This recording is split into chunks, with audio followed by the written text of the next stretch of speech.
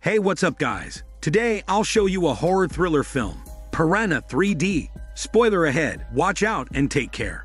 The movie begins in an arid desert, the hot climate and the sand stretches for miles, and in the middle sits a lake. A fisherman spends his time in the middle of the lake catching fish and drinking beer. Suddenly, something pulls on his line and startles his fishy ass. He drops his beer on the ocean and he pulls his fishing rod up and catches a fish. Unbeknownst to him, an earthquake opens up the floor of the lake, causing a whirlpool to appear right where he is.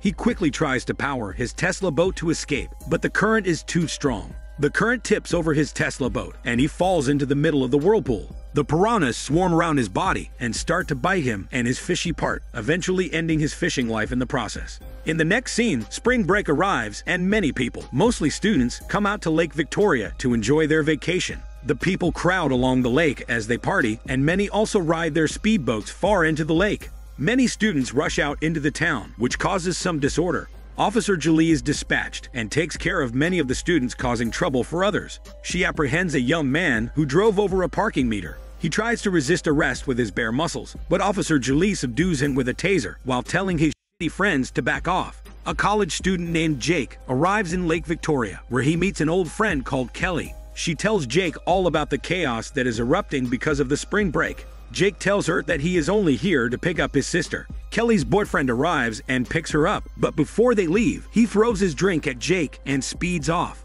Jake's sister meets up with a model called Danny. She stresses to Danny about how long she has been waiting for her brother to arrive. Jake arrives in a bad mood because of the drink thrown at him earlier. Danny compliments Jake's shirt despite his mood. Danny's boss comes and orders a camera crew to get specific items needed for their shoot. He looks at Jake and asks if he wants a job showing them around town for good spots to shoot on. The boss suddenly gets a call and he remarks that he wants the biggest boat the town can provide for his shoot. He convinces Jake to take the job and leaves with Danny. Officer Julie turns out to be Jake's mom. She talks to Jake and tells him that despite his plans for tomorrow, he should still fulfill his responsibility of taking care of his siblings while she is busy at work. Jake puts her mind at ease and tells his mother that he will still be taking care of his siblings despite his busy schedule for tomorrow. In the evening, the deputy and Julie drive out to the lake where the fisherman from earlier went missing. They reach the dock, and the deputy tells Julie that the local government would be sending in a team of divers in order to investigate the seismic activity at the bottom of the lake. They both spot the fisherman's boat near the end of the dock, and Julie tries to reach it, but falls into the lake. She screams out loud as the rotten body of the fisherman resurfaces near her. They both drag the body to land, and the deputy tells Julie that the body has been in the water for weeks. Julie suggests that they close down the lake until they get back an autopsy report. But the deputy says that they cannot close the lake because it is a big financial week for the town, and it would be easier to drain the lake than to close it. The next day, a man dives from the top of the cliff into the lake and gets killed by piranhas. Jake and his siblings hang out together on their dock. Jake pleads to his annoying siblings to let him leave them alone so that he can spend his day in the lake. Jake's sister tells him to give them money and they will let him leave. He gives them the money and tells them not to open the door for anyone and lock the doors until he gets back home later. The deputy and Julie warn many of the children not to litter in the lake. The divers sent by the local government arrive at the scene, and they are greeted by the deputy and Julie. They tell them the location of the seismic activity and ask the two of them to take them there. Jake joins a crowd that has gathered to see Danny and another model being filmed while they are partying on top of a boat. The crowd erupts into cheers, and while Jake navigates through the crowd, he bumps into Kelly. Kelly asks him why he is here and not taking care of his siblings. Jake pauses for a bit, but suddenly the boss calls for him to come up to the boat. The boss comes up to Jake and asks Kelly if she wants to join the shoot with them. She accepts the offer despite the protest from Jake. Kelly's boyfriend sees Jake and he shoots him a smug look rather than his hormones. Jake's little brother convinces his sister to go on a boat ride with him to see if he can get any fish. She gets mad at this, but accompanies him anyway. She remarks that when she becomes a rock star, she won't let his brother become a groupie. Later, Jake and the others aboard the boat head out into the middle of the lake. They dock the boat in the spot where Jake tells them to. Danny and the other model dive straight into the water, while Kelly uses a floaty and keeps her distance from them. The models dance around in the water, while Jake and the boss observe the filming. Julie calls her son in the middle of the shoot and asks where he is. He tells her he is at home, but she remarks that no one picked up the home phone. He lies and says that he went out for a bit, but is now back at home with his siblings. Suddenly, the boss and the cameraman start screaming at the models while filming, and Julie asks her son if someone is with him. Jake ends the call and sees that Kelly is no longer in her floaty. He takes off his shirt and dives into the water to search for Kelly. He calls out her name, and she calls back to him and tells him to get back on the boat because the filming has already ended. Meanwhile, the two siblings rowed their boat into a small island in the lake, but the little brother failed to tie their boat properly. The boat ended up drifting away, and they are now stuck on the island. The little sister complains about the brother's idiotic plan to catch fish. They see a speedboat in the distance and call out to it. The little sister comes closer to the water to ask for help. However, she wounds her foot on one of the sharp rocks, which attracts the attention of a piranha, but she manages to leave the shoreline before the piranha gets to her. Julie and the seismologist dock at the spot of the seismic activity. She asks about the map that one of the seismologists have, and he says that it is a map of a cavern system beneath the lake, which opened up because of an earthquake. Now the two lakes are connected to one another because of the cracks that appeared afterward. Two divers go down the lake to explore the newly opened up cracks. The two of them enter the large crack, and they observe that it is at least 200 feet tall. They head deeper into the passage, but they start losing connection with Julie and the leader of the seismologists. The divers enter the cave that opened up and see a large cavern full of yellow plants.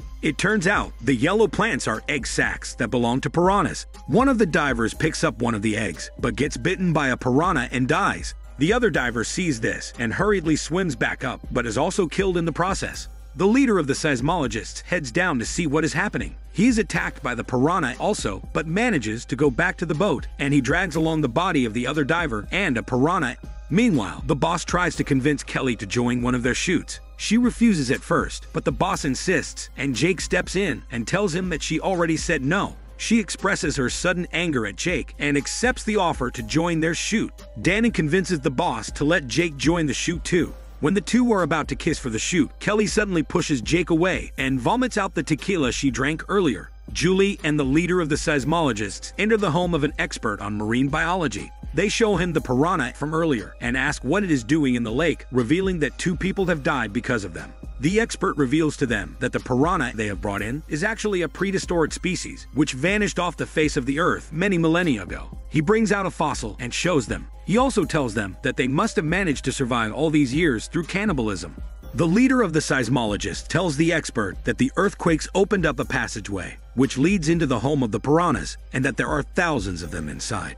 Jake is tasked to film the surrounding scenario, while the boss and the rest of the crew party on the boat. Jake sees his little brother and sister waving for help on the island. The boss gets angry at Jake for missing a good shot, but Jake tries to convince him that his siblings need help. The boss does not relent, but when Jake tells him that his mother is an officer, he relents and lets Jake have his way. The party in the lake begins to get chaotic and loud. The DJ tells everyone to start getting rowdy, and the crowd erupts.